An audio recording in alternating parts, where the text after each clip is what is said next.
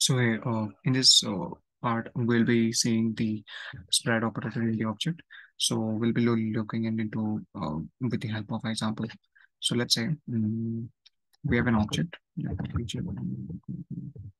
Let's say we have name, then let's say, then let's say which has entry that obj2 equal to let's say mm,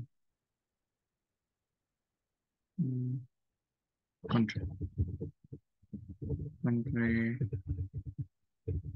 India, and then let's say I'm spreading obj1,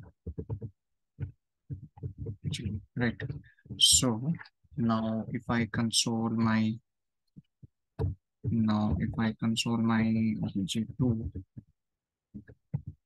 obj2, you might think that your output will be like mm, your output will be like country India, and then uh, it will be like name, and then age will be like 20, right? So you might think about it, but the thing is, what will happen is like it actually doesn't happen. I mean, so this will do is spreading and the object one. What it will do, it will wait.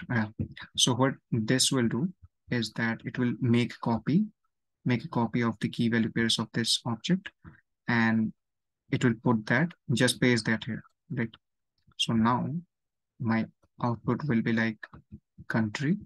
I got the country, and because I have made a copy of the key value pairs of the object one, I will exactly get name and age as the key value pairs, separate key value pairs.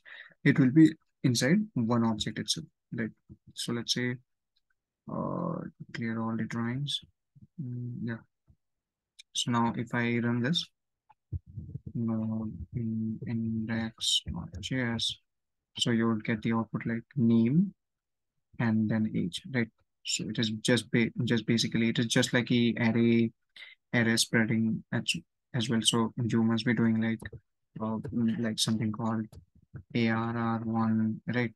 And then ARR, and then again spreading ARR2, isn't it? So you are basically what you are doing is like copying the array one and copying the all the elements of array two and making the and pasting that into a new array, and it will give you the final array which has all the elements that are in the array one as well as the array two.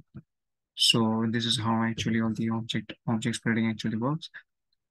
So yeah,